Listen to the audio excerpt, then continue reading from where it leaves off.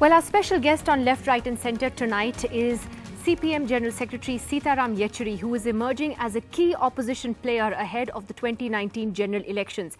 Mr. Yechury has recently fought and won a very important battle within his own party vis-a-vis what kind of line the party should toe with the Congress party. He has also been instrumental in the impeachment motion that was moved by opposition parties against the Chief Justice Deepak Mishra. Mr. Yechury joining us on NDTV this evening. Mr. Yechury, thank you for joining us. Let me first talk to you about that battle within your own party regarding the line to take with the Congress party. Ultimately, you had your way. There is more flexibility now within the party on how to deal with the Congress. You won't go in for an alliance with the Congress, but you are open to an understanding to defeat quote-unquote communal forces. Can you tell us how difficult it was to convince the naysayers in your party about that? There was a lot of skepticism, wasn't it? Well, I mean, I don't know what sort of feelings and skepticism that was there outside of the party. Inside of the party, we are used to a very, very vibrant inner party democracy. We have contending views that come up, and they are discussed threadbare, and then we come to a conclusion. And that's exactly what happened at this party congress. They were contending views, and we came to a conclusion, and that conclusion is exactly what you summed up just now, and that is the conclusion we came to. So that is our party's internal mechanisms, which I think is very healthy in a democracy, and we are proud that we are probably the only party in the country that practices such levels of internal democracy.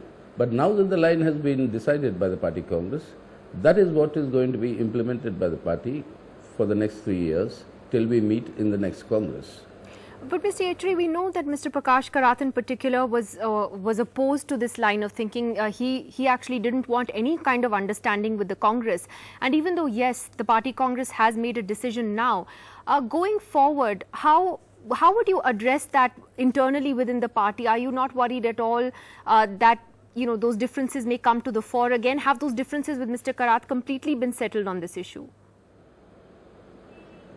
See, the method that we work along with is that whatever be the differences, they are thrashed out in the party fora. Once they are thrashed out in the party fora and we come to a definitive conclusion, it is on the basis of that conclusion that the entire party moves as a single person. And that is what it should be in the future, and I'm sure that is what it will be in the future. What do you think, though, is the state of, the opposition strategy vis-a-vis the BJP right now, Mr. Yechury? Because there seem to be very different schools of thought emerging.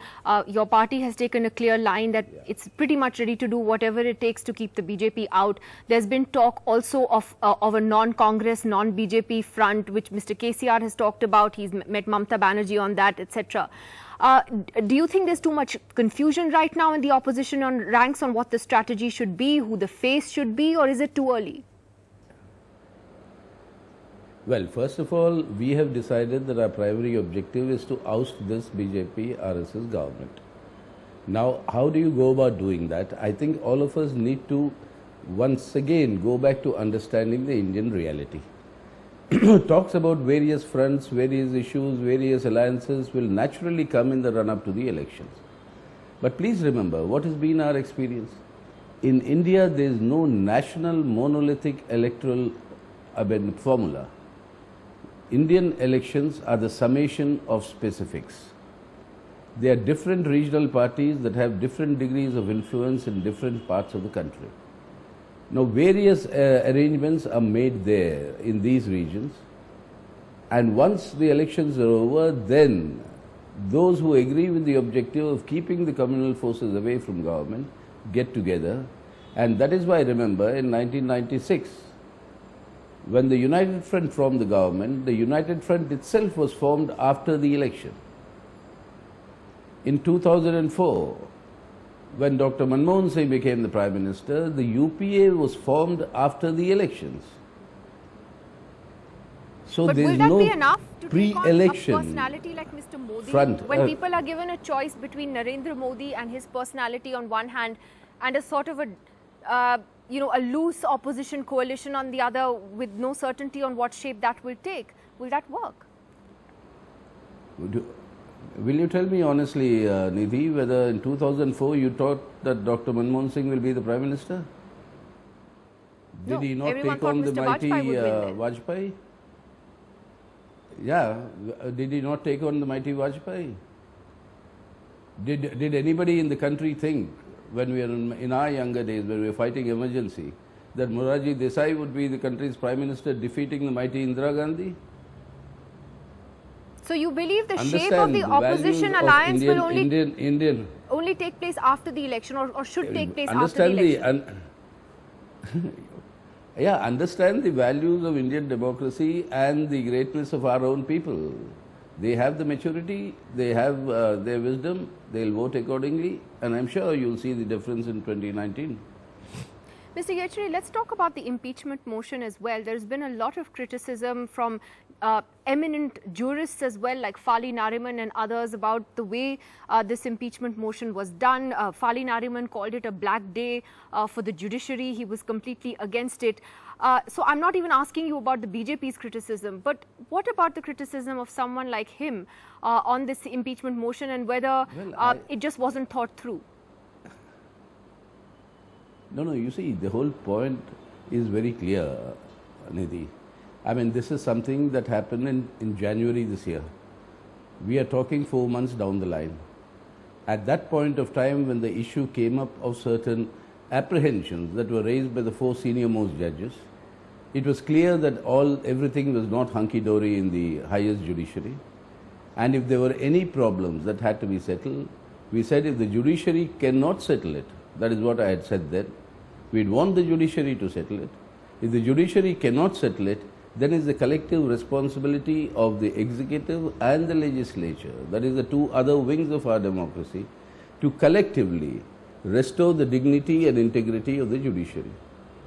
Now, the only way the legislature has to intervene there is through an impeachment motion. Now, the point at issue is, Mr. Nariman knows fully, he was a member of that one of the committees of 3 that were appointed on an earlier occasion, when the only successful impeachment motion in India's history was ever carried through in the Rajya Sabha, that was moved by me.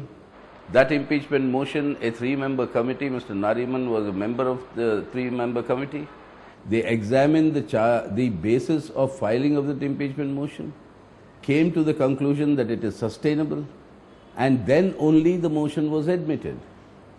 The motion is admitted after this committee of 3, consisting of a sitting Supreme Court judge, a sitting High Court Chief Justice and an eminent jurist, goes through the entire material, calls the concerned judge, takes their opinion, and then comes to a reasoned opinion. But here it was rejected by the Rajya Sabha chairman right away. Why do you think he did that? That itself, I think, is very, very improper. I have said so. According to the Rajya Sabha rules, according to the Constitution, once the requisite number of MPs are there and these are valid signatures, then it must be sent for examination to this committee. Without the opinion of that committee, which says whether it is tenable or not, whether prima facie it is acceptable or not, I don't think such a decision should have arrived at. But it's, of course, the office of the Honorable Vice President of India and the Chairman of the Rajya Sabha that has gone through how that. Soon, Mr. Yechury, will all of you approach the Supreme Court against his decision? Because that is in the works. How soon will that happen? Well, that is up to the members who signed it, because by the time all this was happening, I am no longer a member of the Parliament. So I said it's left to the MPs to use their wisdom and decide upon the course, and I'm sure they will. All right, Mr. Yechury, it's good to talk to you after a long time on both what you feel the opposition's strategy possibly could be ahead of the next general election, also on this impeachment motion that continues to be a big story. Thank you very much for joining us. Thank you. Thank you. And that's it on Left, Right and Centre tonight. We'll see you again tomorrow. Goodbye.